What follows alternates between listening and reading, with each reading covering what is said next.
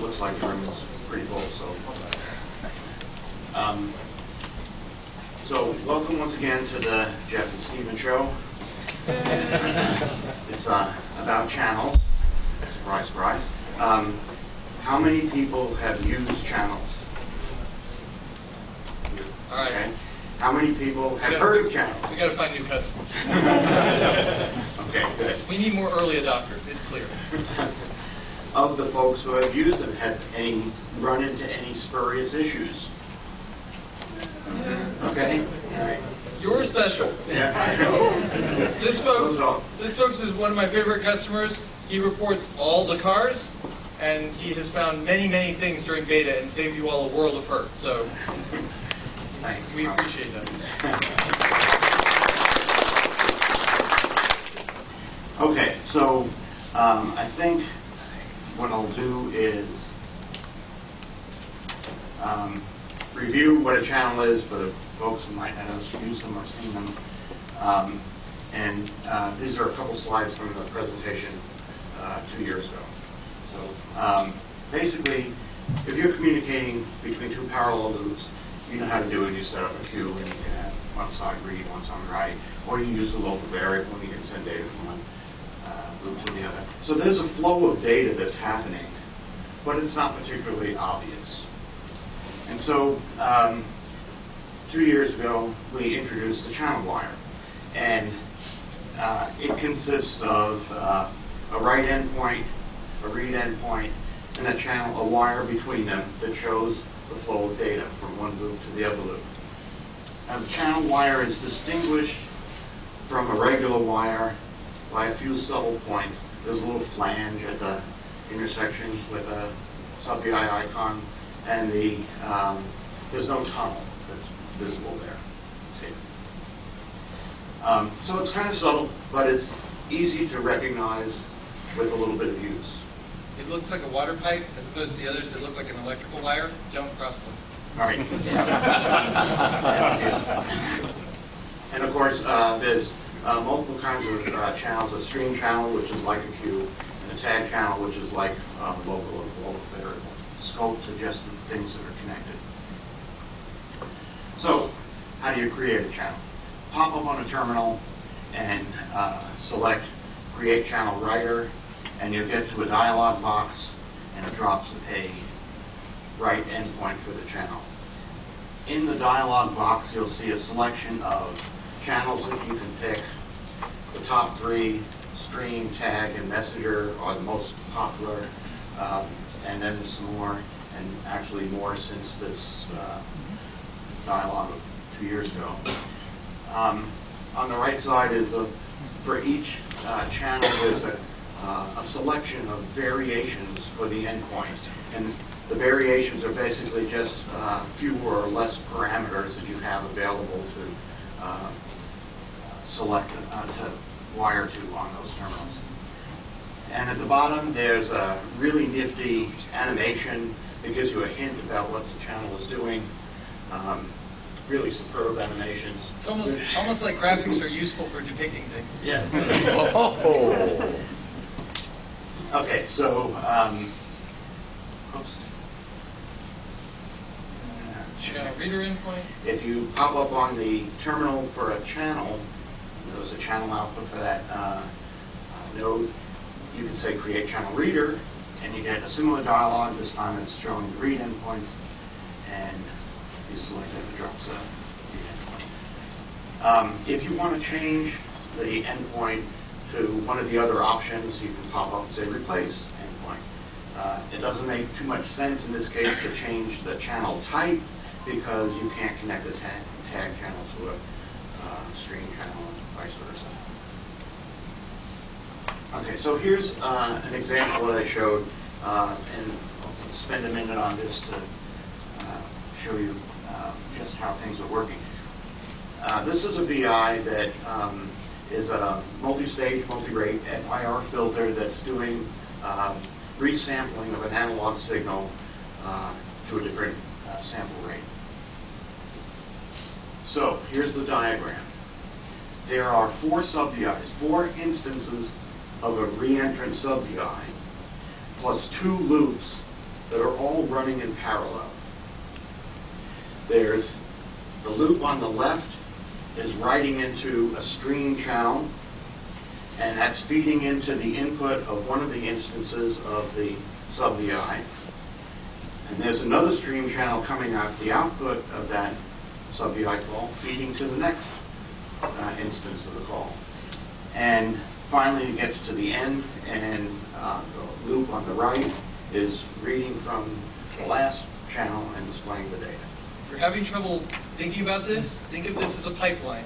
And if you've written FPGA code, they're all running simultaneously. You hit the go button, there's no data dependencies. They all go at once, and then the data is produced as each one is cascading down. And so it's each token moving through the system. So if you look at the front panel of that sub-VI, you'll see that it has input channel and output channel connected to the connector pane. So that's how a channel wire gets into a sub-VI. Inside the sub-VI, a little bit of preparation stuff going on, but the main stuff is in the loop on the right, and you can see that each iteration of the while loop will generate an output to the output channel and read 0 or more values from the input channel. And because it's reading 0 or more, that's how we get a rate change, basically. So the point is that we're showing a diagram up here that, as Stephen said, it's like a pipeline. We've got streams connecting VIs, sub-VIs that are continuously running in parallel with the beginning loop and the ending loop. Questions on this? Have you seen this before? Does it make sense? What's the significance of the stream in and stream out, whether or not they're inside the loop? Is there a flip where it matter? Yes, because what you really want to do, you want to be putting values into a stream endpoint repeatedly, while in another loop you're pulling them out at its rate. And so it's a producer-consumer kind of setup where you want the producer and the consumer running in parallel, and you're going to dump data into one end of this pipe and read it out of the other end of the pipe. I think your question, though, was why can't we just put the FP terminals inside the loop? Yeah, Right. That's mostly because people were confused when we beta tested it. If they put it in, they felt like somehow they were reading the value of the channel, and by putting it outside and saying, no, it's as if it's coming in from the outside world, we got many more lower-level users to grasp the concept early. So we said, we pin those, we require those to be at the top-level diagram. And so it's flowing into your application, out of your application. Would it cause an error if you put it inside the while loop? Yes. We do actually break it. Yeah. I mean, it wouldn't have to, but it's semantically confusing enough that we decided that it's best to keep it at the top level, and so we'll enforce that. All right. Other questions? Yes? It's also trying to get your head around the first instance of the entry separator. That's operating on data coming in to the screen on the left.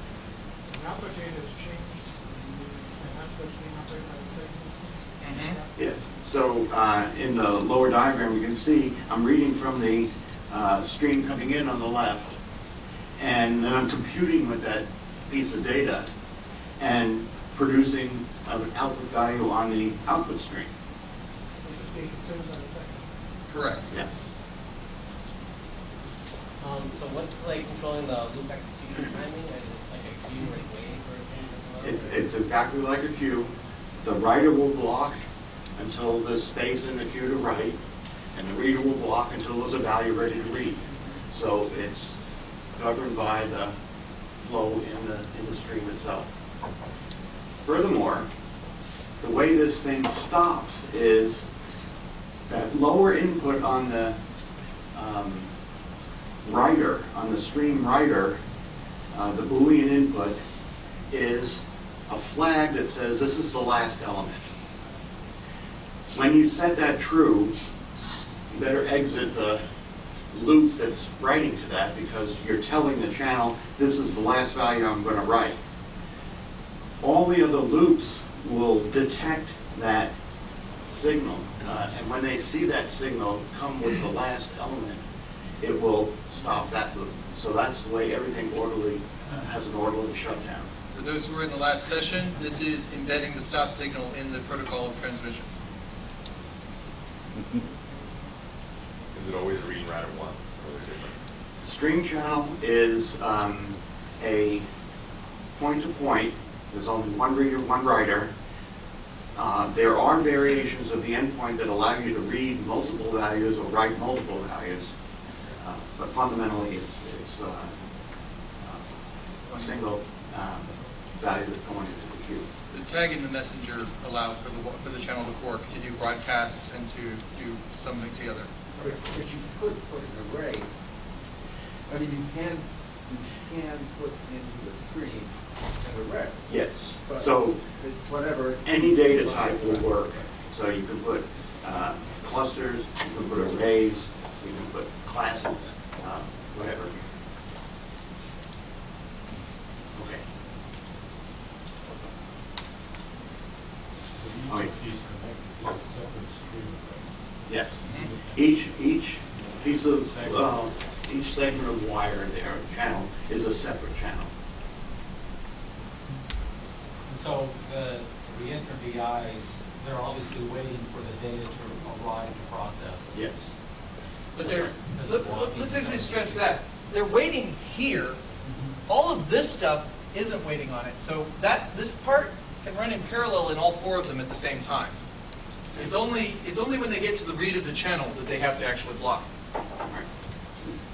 And so all of this is preparation, just setting up the coefficients of the filter in a computationally efficient way for use inside the loop. It's not the whole sub-VI is waiting for the first value. And it's always blocking in that instance. Right. The channel layer further down has data that one can be operating in. Correct. In power, exactly. So they go actually as fast as that computation. That's right. And as fast as I can produce the data and as fast as the computation can go, that's how fast the data flows.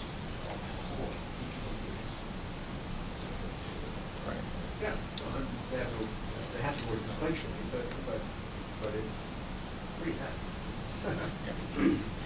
So this example is in the channels examples folder. There's a bunch of them. So this pipeline could be done in other languages, but because the data flow is leveraging the user. Correct. Yeah, and you could have done this with a queue. You would have had to create a queue over here, and another one there, and another one there, and another one there, and another one there, and then you do an NQ and a DQ. So it's doing the same things that we could do already in LabVIEW. It's just doing it in a more obvious way, where the data is actually flowing, and it's taking care of a lot of the ancillary infrastructure by automatically creating the queue behind the scenes. And it's actually, let's be not quite so forgiving. It's because it's not just that it's nice for you that you can graphically depict it. Our system knows more about what you're doing with that queue data, and we can do a little bit of optimization and awareness of, you're not having to clean up that queue reference because we know when you're done with it, that sort of thing. So and so we may not even be using a queue. I'm not going to tell you what's under the hood of that check. Furthermore, this last element, it's kind of like a sideband channel, a sideband communication along with the channel. And we iterated a lot and got all of the timing and race conditions out of that and made sure that we constructed it properly. But if you wanted to do the same kind of thing, you'd have to invent all of that again and debug it again. And many of you have. Right. Yeah. So, Steve, your last comment was a little surprising to me because I was going to say, I noticed it's not yellow, so it doesn't have to be primitive. It's not. So we can dive in and see the queue implementation? Yes. Yes. Yeah. Channels are written in G. And if you're familiar with the LabVIEW, so-called LabVIEW 2 style globals or functional globals, that's what's behind the scene. And so, yes, those are sub-VIs, and you can drill all the way down to the bottom level implementation. In theory, you could write your own channel. If you truly needed a brand new protocol that we haven't provided, you can clone them off and generate your own. It's tricky. We didn't make that a first-class citizen of LabVIEW. We haven't provided really the tools to go after that because there's a lot of holding our tongue in the right place. But you can do it, and eventually we would like to see that the sort of thing that rarely, when you need a new protocol, you might roll your own. Question? Yeah. What's your winning using channel wire compared to using all these boards in one? We worked on it until we had a very efficient implementation. So the question was, what are we losing performance-wise? We think it's a good trade-off. To do something like that with multi-rate would be very difficult to put into one program. And so I think the multi-rate example is a good one to show the benefits of having parallel producer-consumer loops and a channel connection. Okay, so here's just an overview of the basic channels, stream, tag, and messenger, and some of the options you have on the endpoint. So on the read and write endpoints, you can specify timeout, and you'll get a flag back if it's timed out. In fact, the default is block until data is available or space is available as appropriate. There's the last element flag that we talked about. There's also an element valid flag. So that's essentially like having a case structure around the right, so that it makes it a little bit more convenient in some situations if you're trying to decide whether you really want to write something or not. There's also a place to specify the size. By default, the stream will just grow as necessary, unbounded, but you can specify a fixed size if you want. The stream is your fundamental producer-consumer. So where you guys are writing fixed producer-consumer loops and they're statically related, you can create a queue and wire it down, or you can just run a channel. A lot faster, a lot less clicks. The tag actually can have multiple readers and multiple writers connected. And the endpoints are pretty simple, pretty much speak for themselves. The messenger is a very interesting one. That's like a stream and a tag kind of combined, in that you can have multiple writers and multiple readers of a messenger channel, and it fundamentally behaves like a queue, but it's all based on a class. The element is a class, and you can inherit from that, and you get some special methods associated with that that are interesting to you, but I won't go into that here. Okay, so we're all familiar with the queued message handler, and this is a simplified version of what we ship in our queued message handler design patterns. Basically, there's two loops, producer consumer loop. The top loop is an event loop that queues messages. The bottom loop is the consumer loop, and it takes actions based on those messages. And you see the way it's implemented in the with a typical queue. And the top loop, when the exit stop button is hit on the top loop, it sends the exit message, and the exit message will close the queue and exit the bottom loop. So that's the way things stop. So I went ahead and made a version based on channels. Call it the channel message handler. It's also located in the same directory of examples that I mentioned before. So it's the same kind of thing. I'm using a messenger channel, got an event loop sending messages to a consumer that's responding to the messages. And when I see the exit message, I'll send a last element to my status display. So I did one thing a little bit differently here. Instead of having a UI element in the message handling loop, I moved all the UI stuff over to the left here, so I have a separate loop for displaying status. And so that's just a stream of strings that get displayed, and when I see the exit, I'll send the last element here, and it stops that loop too. So I want to know something that'll really play with your head when you're looking at LabVIEW code?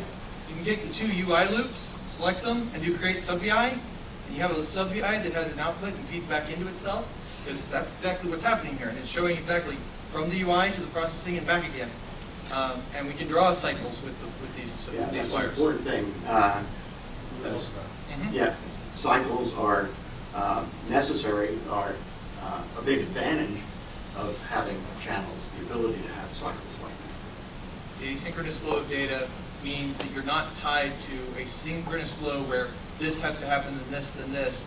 The asynchronicity allows us to pass data back to the beginning and start the whole flow over again. Okay, so here's a slight variation on that. If you wanted the status to be updated immediately, in the case when doing the operation takes an extended period of time, a few seconds, say, you'd like to know during that few seconds what's actually going on, so you might want to update the status right away. So you wouldn't want to take the output of the case structure in there and use that as the last element flag. That would delay writing to the stream.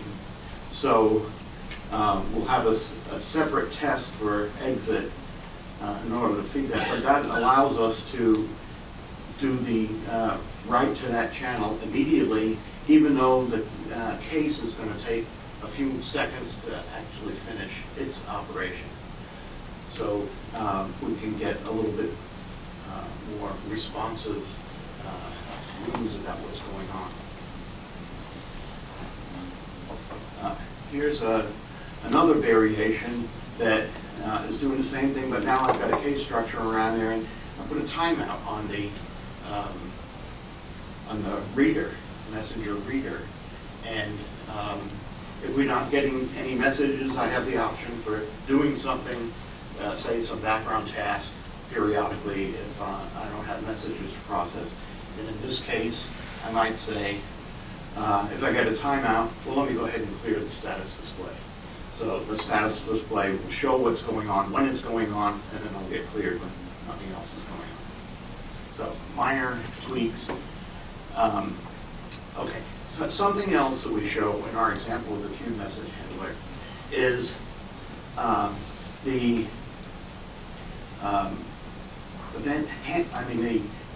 message handling loop actually enqueuing another message. And this, I don't particularly consider this a good design practice, but we show how to do it, and you can use it in some situations. But it actually introduces a race condition. And that may or may not be an issue, but Why did we you can see it clearer in this example. So here, you can do the same thing with the channels. You can have some activity, some action, enqueue something else into the message queue. But it becomes pretty obvious that it's doing that because you see an actual wire coming back and fanning in. We should be very clear. It can introduce a race. Yes. There are plenty of patterns that do exactly this. In fact, we have state machines that feed to themselves all the time. But if you ever read the JKI state machine documentation, there's a whole section in there on being careful about making sure these are atomic and not trying to feed sets of things because they might get something inserted between them. And we had problems with that. That's why we created the batch message for the actor framework, and that's why EQMH has some of its safety valves. It's a can cause a race condition, and now you can see that it can. And in this particular case, you might be enqueuing something while another event has occurred. And so it's a race because you don't know whether your enqueuing is going to get ahead or behind the next user action. When you say atomic, is that referring to an output map to be back to one? You see No, it means, will this operation be done as a coherent whole with no other operations from other sources inserted into the middle of it? So in particular, if you had that function include several additional messages under the assumption that they're going to be sequential in the message queue, that may not be the case if a user action was inserted in between. But the point is that with a more explicit representation of the channels, you can actually see that, oh, I'm doing something here, and because this is fanning in, I need to think about the effects of, who's going to win that race, or is it a problem from here or not? Jeff? Is there a priority on these messages on a stream? No, it's not a priority queue, but it could be. And so, as Stephen was talking about, if you're adventuresome and wanted to try to make a variation of the messenger that had priority, that would certainly be something that you could tackle. So just to clarify, when you were saying that you can queue multiple, and they're not necessarily going to be operating in that sequence, they're going to be operating in that order, but you cannot guarantee that nothing is going to get inserted in between. Right, and right. what this semantics does that the queue doesn't do is that, like Jeff is saying, it makes it very clear that that's the case. Where you learn that that's the case when you get burned by it. As we all have at some point when Yes. we think we're being clever. Yes, exactly. Okay, so the actual example is in the folder. Has a few more interesting things in there for showing how to abort an operation, and I'll have a simpler example further on about that. And then there's a neat feature with the messenger channel that allows for acknowledging messages. But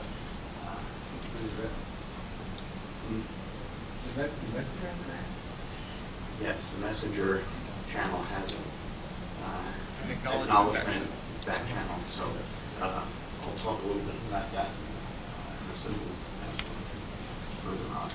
Okay, so the next thing I did. One more back All right. here, Jeff. Oh, sorry. Jeff. If I do actually decide to use that poor pattern where I'm channeling to self, is the exit flag attached to the message, or is it separate from the message such that the exit will happen at the exit? Okay, so first of all, the last element flag or the exit flag is available on the stream channels, not on the messenger channel. Okay. The messenger channel being class-based, you could have a class signaling the last element. But there's a lot more, it's a little bit trickier because if you've got multiple writers, how does the consumer or the server know that it gets a last element flag from one of them, but it's got to know that it's got it from all of them in order to be able to actually shut down the server, and that's a challenge. So Research is in progress on that. Okay, thank you. right. But in the meantime, if you want to shut down a messenger, you have to code it. Okay, so I built another example called measure and log. It's also patterned after a measuring log kind of queued message handler example. And I made my channel version of it. I also made a storyboard that tries to hint at how you might evolve the design from a high level of abstraction, sort of like I talked in my keynote about. So you can click through that too, and that's interesting to see. But the idea is, my top level application, I've got a UI, I've got some kind of DAC acquisition going on, and then I might be logging the data as well. And if I refine that another step, I can say, okay, my UI is going to be sending command to the DAC module, and that's going to be sending back waveforms for the display and a status about the condition of the acquisition going on, and then it can send a file path and waveform data to the logger if I'm logging the data. the next thing I might want to do is actually design the front panel and show the buttons that I've got. And I find it very helpful to design the behavior of my user interface using a state diagram. And you can draw this out by hand, you can use a tool to do that. But I find it very helpful to see what the behavior of my user interface ought to be. And as somebody was saying in one of the UI sessions, that your users are going to create a mental model of how your UI is working in their heads. And so if you do it with a state diagram, they'll discover it pretty quickly. If it's more ad hoc, it's going to be hard for them to figure out how things work. So in this case, when I start running, I'm in the idle state, and as the start button is hit, I start acquiring data, displaying it on my graph, and if I hit the stop button, I stop acquiring data, and so I can turn the DAC on and off with start and stop buttons. If I hit the exit button, I'm going to exit, or if I get an error, I'm going to exit. If I'm in the idle state, I can hit the settings button, go into a mobile dialog, change the settings for data acquisition, and then when I complete that, I can go back and run. The logging of the data is actually a very simple additional state diagram that says whenever I'm in the run state, if the record button is on, I'm logging. If the record button is on, I'm not logging. So that's pretty simple. Then I can go ahead and define my UI loops. I have my status loop as in a simple channel message handler example. I've got a data display loop, similar style. And then I've got my event loop that's sending messages. And I use the enable status of the controls in order to enforce the behavior of the state diagram. You just can't hit the start button again if you're already started. And once again, that exit button will shut down that loop, which will shut down the acquisition loop, the logging loop, and the acquisition loop will stop the two displays. Fabiola? Yeah, so there is two sample projects on the getting it started in LabVIEW that implement the continuous measurement and logging. There's a continuous measurement and logging that uses the NIWeek, and then there's a measurement and logging that uses the state machine. Is this one closer to the one that does the state machine, or to the one that uses the NIWeek? I believe we based it off of the one that is the QMH. Okay. Yeah. Okay. That was the one we started with on this one. The one that had the multiple loops. Right. Yeah. All right. Just checking. And to be clear, this is a shipping example that you can pull apart in your own time. So it's all doing simulated I/O. Yeah. Okay. So then the next step would be designing the DAC loop, and this is a simplified version of what's up there. I get messages, and I can start the data acquisition, and I can stop, I can exit. If I get a settings command, I can update the settings for DAC. And normally if I'm acquiring and logging while I'm acquiring, then I'm going to read data from the DAC and send it to the logger. The logging. Okay.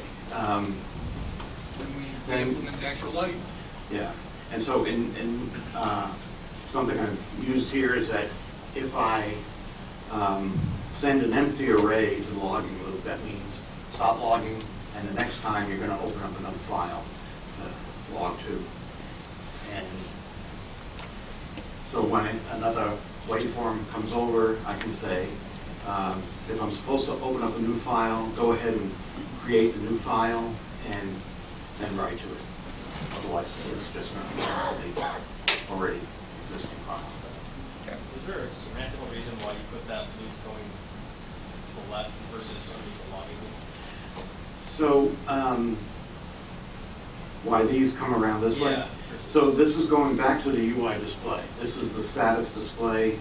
This is the data display on the screen. So we were kind of keeping all the UI elements.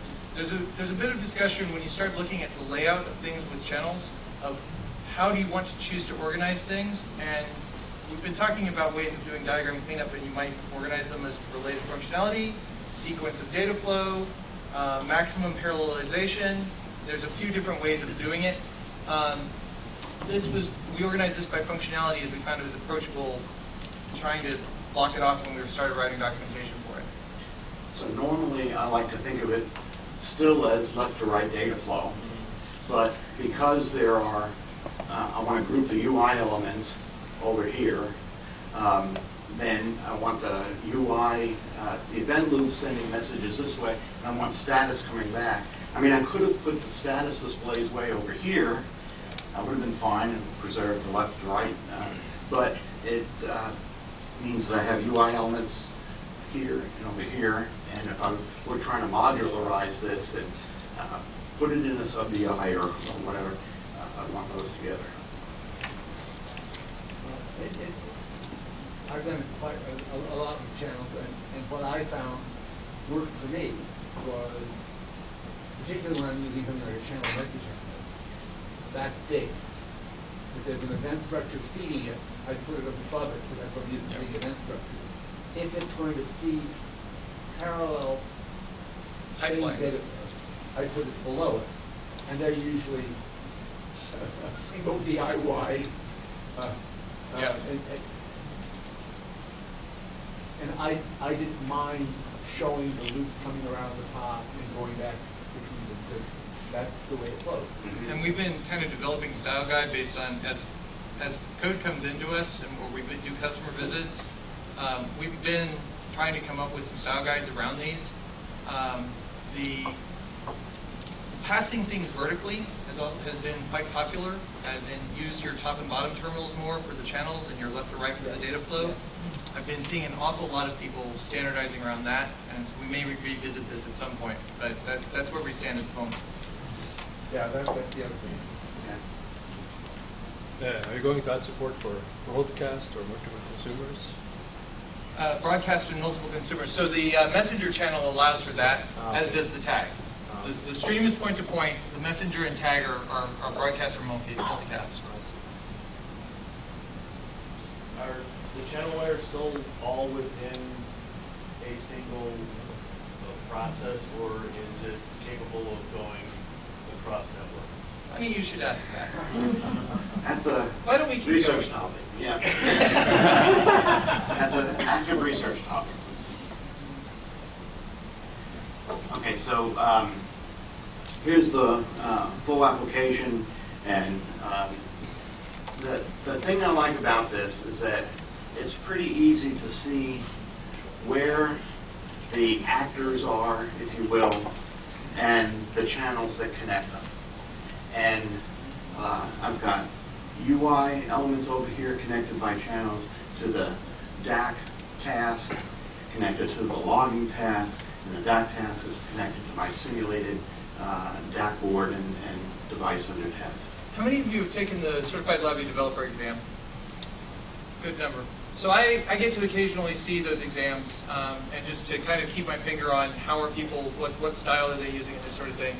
And two in particular came up in the last year. Two people did their entire CLD using channels. And what was fascinating to me was it was immediately obvious that one of them had passed and one of them had failed. And it was totally because you could visualize one of them had the 5 basic modules that were needed for this particular solution were completely interconnected. Every possible connection between them had been filled in with a channel. It was a mess of things. And the other one had a couple of feedback loops between the main processes and a fan out to the sub pieces.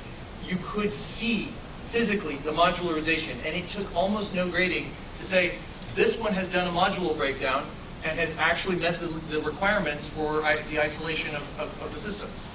And it's very much what you see here. You can see who's talking to who.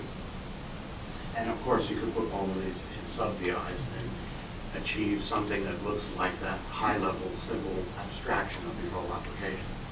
And how easily would it be then to switch out like your DAC or your SIM modules here using the channel wires to get real data as opposed to simulated data? You know, from the testing and development perspective, So I haven't tried to do that yet. I think it's possible, but the DAC architecture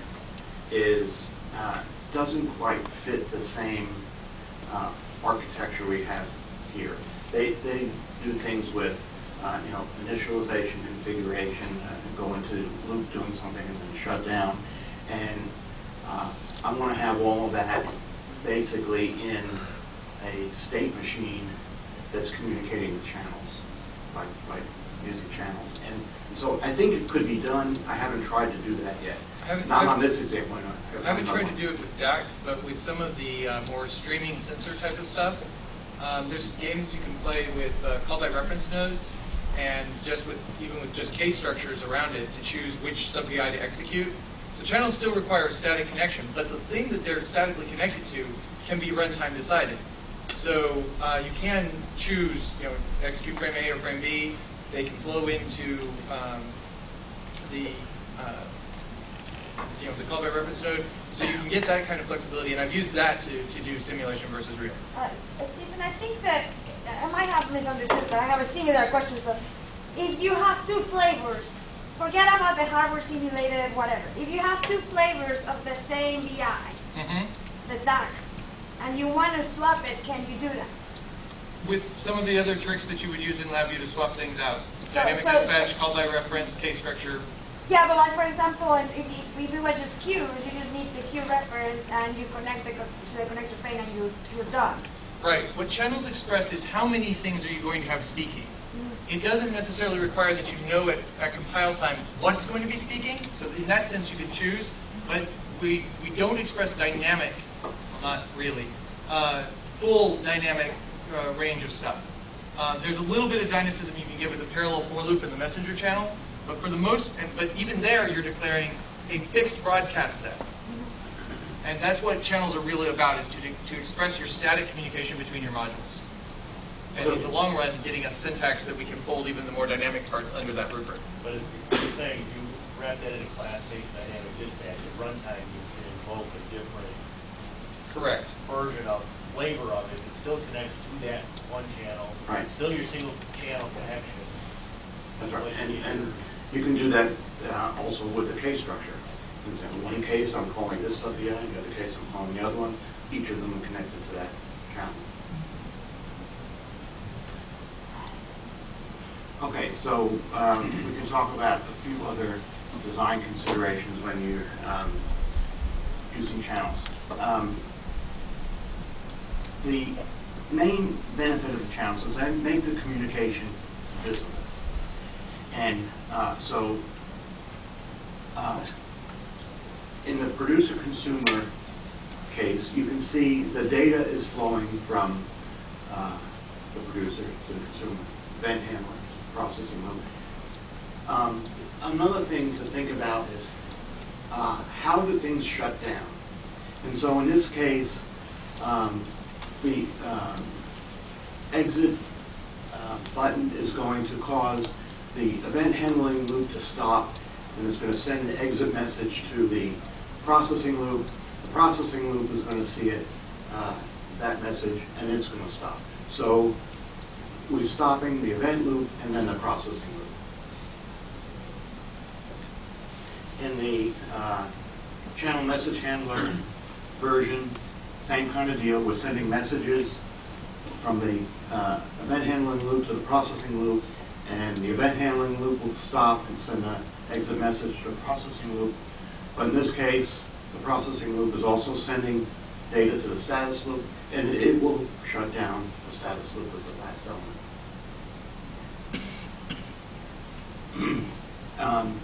You can see with the channel wires some of the issues that can be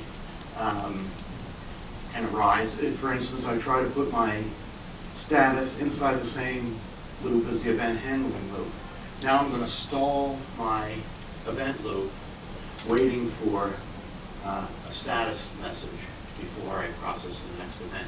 And so that's not necessarily so good.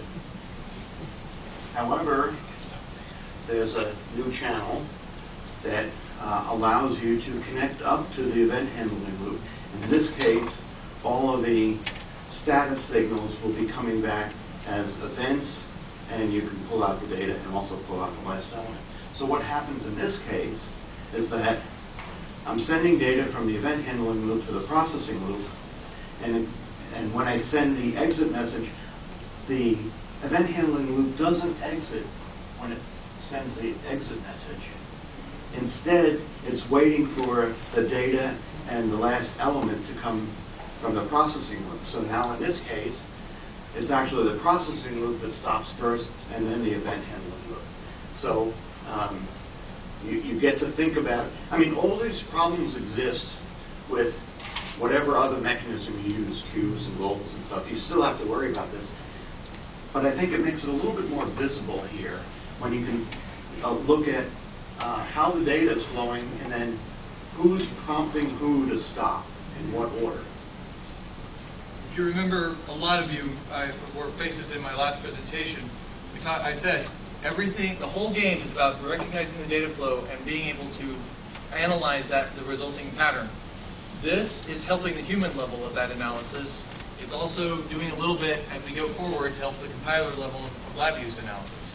That's a good point, because also under research is how we can use the extra information we have now in the compiler to help analyze the diagram and point out things that might be problematic for you. Every ref num we eliminate is one step closer to nirvana. So this is the measure and log example again. I'm just going to skip through this, but basically you have the same kind of issue about where data is flowing, and in the simulation I'm sending commands down basically and getting data back, but it's the acquisition loop that's responsible for stopping the simulation loop.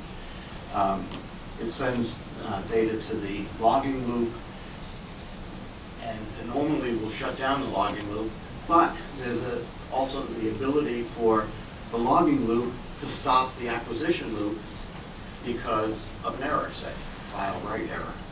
And but in either case, the acquisition loop is what stops the other two loops. And in this version that I've done here, I wasn't using the event channel, so I need another way. If a file error caused the DAC loop to stop, which stops the simulation loop and stops these display loops, I still have to stop the event loop. So I need to create an extra event, or I could merge that display loop using the event queue back to the original. Okay, sorry, click 20. So let's talk about some potential mistakes. On the left-hand side, if you've got a channel wire connecting two loops and a regular wire connecting them, that's typically an error. There's very few cases where that might make sense. In this case, when you're connecting nodes with a regular LabVIEW wire, it means do the second node after the first one completes. When you connect it with a channel wire, it typically means do these at the same time. So that's a conflict semantically. And so we ought to have the compiler flag these as at least warnings, if not errors. In this particular case, that's a pattern we use for testing. But so there are rare situations where it could actually be useful. Most of the time it's going to be an error. No, wait a minute. You say that's not an error? It is not. It doesn't have to. I mean, sorry. We don't break the VI. I didn't mean it's not an error. It's not a stupid thing to do. It is one case where I am trying to forward load the buffer and guarantee that the queue is the channel is as full as possible, and then allow the consumer to start eating it. So we can do load testing. Okay. That is the only case I know of. Yeah, very, very rare circumstances doesn't make sense. Okay, here's another situation. Because you can have cycles, and cycles are particularly useful with channel wires, you have to be careful that you don't have a deadlock situation. This is a deadlock. Both loops are going to be waiting to read a piece of data before they write a piece of data. And so you're stuck. So you can do this with queues. You can do this in lots of different ways. What you want to do is not put the wire on the first stop. Or you have a... And take the stop off the second one. It's not the stop that's causing the problem. It's just starting the two loops. They both start and they both try to do a read. Nothing's in either stream, so they're gonna they're gonna block. So you've got a deadlock The situation. easy way to fix this one is a first call that sets a timeout on the first one. Either a timeout on the first one, or you have a case structure that says on the first iteration, write a value before you read it. So I think it's a little bit easier to analyze when you see the connections this way than if you create some queues and you have writers and readers around. It's a lot harder to analyze or see what's happening. Here's another situation. I've got two producers and one consumer, and my consumer is going to force the synchronization of the producers. Or, if one producer is running a lot faster and I don't have the bound up the loop, it's going to be growing and growing and growing because the slower one is going to throttle the operation. So it's not wrong, but be careful when you do that. And of course, if you put a bounded size for the buffer in each of those cases, you won't get into trouble, but it may not do exactly what you were expecting. Or it might. Or it might. If you're trying to do token summoning, that might be. Yeah. That's why we don't make all of these necessarily break the BIs, is there are cases for all of these. That's why they're potential mistakes, not actual. Right. So here's another case. If I've got two streams connecting two loops, and one stream is producing a value each iteration, and the top one is producing a value only half the time, the valid signal at the top is true only half the time, so that's only writing a value into that pipe half as many times as the bottom is. Well, the buffer in the bottom one is just going to keep growing indefinitely. Again, it's not wrong, but it's probably not what you intended. I actually have a somewhat theory that if you ever have two streams, the unforkable ones, and they're connecting the same two while loops, that you probably have a bug of some sort, and I don't know what it is, but so far all of them I have found some issue that you probably didn't want. So if you ever get up with two streams, think about making it a cluster of a single stream. Because so far, I've found every test case that we've had, there's something that, that's actually not what you meant. That's a good point. Not yet. Not yet. We haven't gotten VI Analyzer. This is still, we've only had this out for 3 years so far, and when we first passed, we were trying to allow the community to develop these things, and then we could recognize, because maybe something would come up that was actually a perfectly good usage for that, and we didn't want to rule things out a priori. So we're getting to the point now where we can start asking, Darren and the other G programmers, please add this to the VI Analyzer test. So, as we mentioned before, the messenger channel can have multiple readers and multiple writers, but it's important to note that in the multiple writer case, there's actually a non-deterministic merge. It just depends on the rate of the two loops. There's no particular priority or ordering that whoever writes first gets in first. Yeah, exactly. So same, just like normal queuing behavior. And the same thing when I've got two consumers and one producer, the data will get distributed non-deterministically. And just so everyone is clear, everybody is dequeuing one by one. It's not copying the data. There's another node you use if you want to actually do a copy to both sides. So,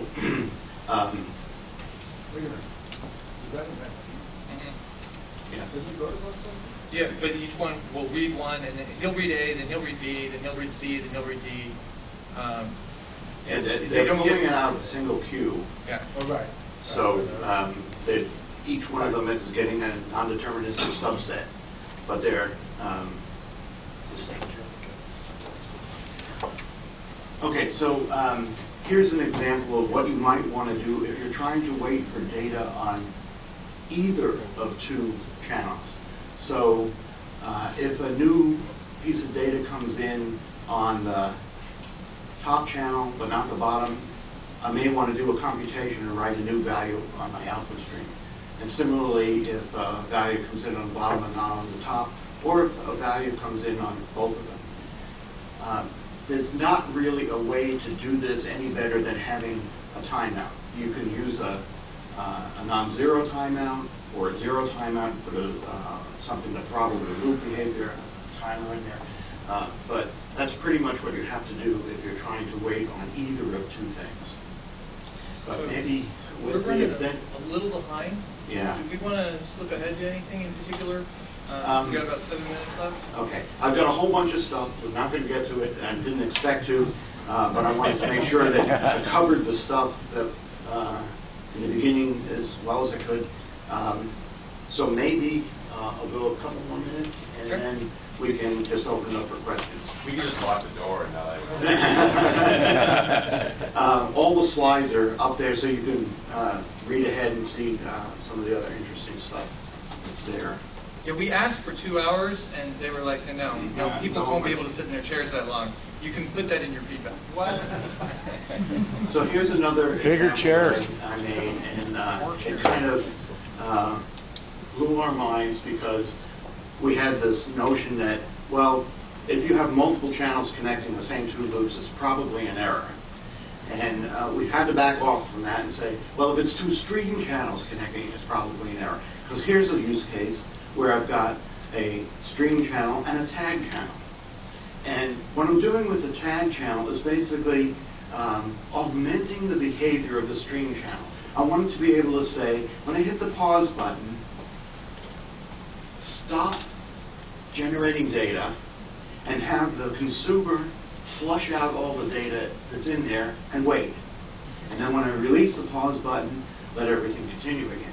So I was able to do that using a tag channel that has the suspend flag, basically, and my regular stream channel. And so this might be a good way to experiment with additional kinds of sideband communication that you'd like to have, or additional protocol that you'd like to have built into a channel. And then eventually we could say, if this is popular enough, whatever, let's build a richer channel that has that capability built into it. This particular one is a little cheesy, and there's possibly some better ways you might code this particular example. But the idea of passing sideband information as tag and meta information about the ongoing state of it, we found a few other places where that's been useful. So I was going to ask a question before you showed this, in your measurement log example. What if a logger gets behind and it gets the last element or the stop message? Was there a way to flush the channel before you shut everything down? That's a good point. So the last element flag is not set immediately. It's associated with the last element in the queue. Okay. And so the reader will keep reading data until it gets down to the actual last element, and then they'll see that flag. Separately, we have the abort signal, which you can put on the writer, which will clear it and set that last element immediately. I see. Is the tag channel can be anything?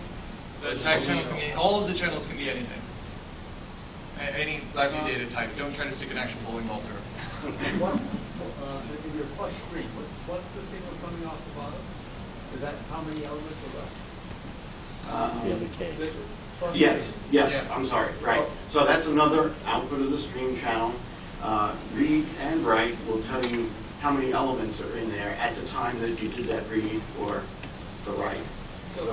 So what I'm doing there is I'm basically saying, as soon as, when I'm in the suspended state, I'll do a read with a zero timeout, so return immediately. Sure. And it tells me how many elements are in the queue, Right. and I'm going to iterate there to try and flush as many of those out as I can. And the counting at the bottom is just guard in case you're suspended or something that stops. Yeah. Yes. Okay. So you got to stop. Yes. Right. I'm trying to figure that out. Okay. Yeah. Didn't want to dwell too much on it. All right, that was the basics. Right. So this is another feature that's available in of the channels is this abort. And abort is a sideband communication that actually goes both ways.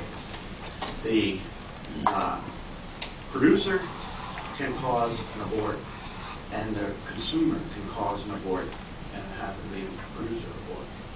So, I don't know, should we go into that? I'll go for it. All right, so a normal stop, you use last element, and then the consumer will keep reading until it gets to the last element, and then we'll stop. The producer can abort. He can say, I want you to stop right away. And so the next read that the consumer reads, he'll see the abort message, even though there's still data in the stream. And the consumer can just go ahead and abort. The stuff left in the stream doesn't matter because it's getting closed at the end of the execution, and it will get reinitialized on the next run. The consumer can abort. It can decide that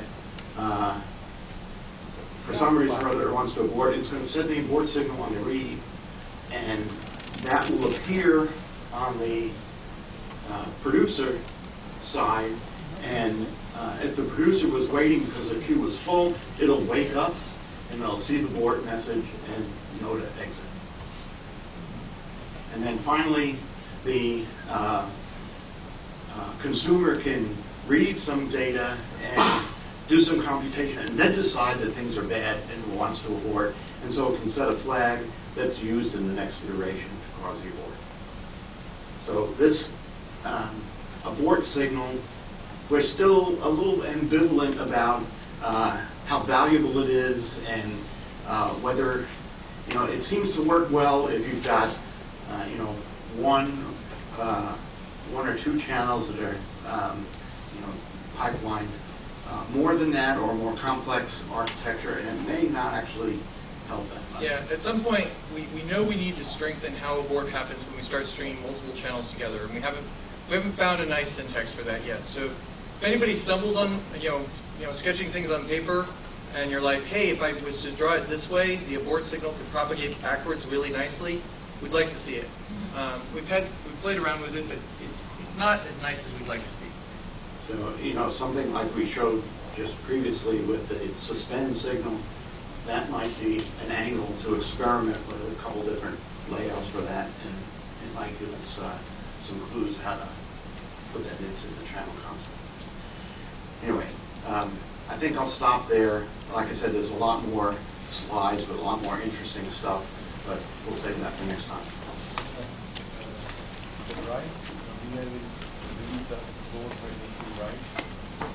Sorry? The right, the producer. Right? You need to write the right in order to read the board signal. Yes, data has to be written into the channel, and then it can be read. There doesn't have to be an ordering between those as far as they can be in anywhere, because the channel doesn't enforce an order of the execution, but there isn't any data available until the write executes wherever it is. Okay, so that means it might have been right that the right doesn't need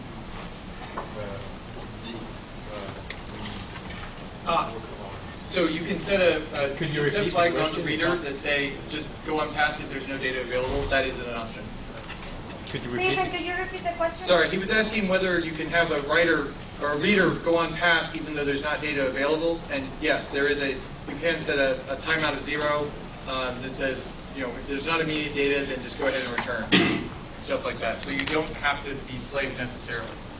Sorry, my question is that in the consumer loop, you have written a report now, and in the producer loop, you have to write the data using the right key in order to read. Yes, you actually have to execute that write endpoint in order to be able to see the output of it that says abort. So, but, if you wanted your producer to be live, but not always writing data, you could say, have the top input, which is whether the data is valid or not, be what toggles it. So you could sit there and write at a particular rate, and just when the data is valid, say it's for the true and top part, and then you'll always be live enough to see the abort signal. Yeah. Yeah, I was considering using channel wire from 2016, but there was issues sometimes moving one computer to another. Has that been updated in the last 2 years? I hope so. We have certainly fixed a number of bugs with exactly that. And not Can with you moving repeat the some- question again? There were problems with moving channels from one computer to another with them regenerating correctly. I believe those have been resolved. If they haven't, please let us know, but that has certainly improved. I hesitate to ever say that something is completely fixed until I hear from the field, and I haven't actually gotten full confirmation on that one. But I think it's fixed. Thank you. So, just a quick overview of how this works. A right-click pop-up menu is what gets invoked when you pop up on your terminal, say, create channel writer. And then that pop-up item scripts the copying of a template representing the implementation of the channel to the LabVIEW data folder and specializes it to the data type that you popped up on. And so it's using scripting to create an instance of that template for that data type. And so there are potential issues with scripting if something goes wrong. All of the VIs that are scripted are source only, so their compiled code is cached in our object database. And so there's a lot of moving parts here that we've been trying to track down all of the issues to make sure that these get regenerated when we move from one machine to another or another version of LabVIEW. And if you build an application, the appropriate channels are copied into the application and so on. I believe they're resolved with LabVIEW 2017 SP1. So we've had they're pretty solid at this point. Let's do one more question, and we'll have to call it. How do you envision this channels frameworks that are out there? Where do you see it fitting in? So we've rewritten the actor framework to replace all of the in-queue communication with channels. We had some experiments with that. We've taken apart a couple of other frameworks that you may have heard of and played with their internals and showed them as simply modules connected with static channel connections. There is a real value to this. At the same time, a lot of those frameworks handle the true full dynamic case where you don't know how many you're spinning up or what kind. So we clearly see that there's a place to advance the state of the art there, but I don't know that we are quite at the stage of saying we have a better idea than the existing frameworks in the cases that those frameworks serve. You might mention the one thing you cannot do with channels, which is take them across the structure. Oh. You can take them across, well, you can't go directly across a structure. Correct. Right. Without doing something inside. Right. And that also means that if you bring it into the sub-VI, you can't just bring it out. Right. Because that's not meaningful. Exactly. You know, and the explanation gets a little bit more complicated, but that's correct. All right. There's a lot more. If you go on ni.com/channelwires, that's the shortcut link to the forums. You can discuss stuff. Jeff and I monitor that, as do a number of other people in R&D. And we'll see your questions online. So thank you.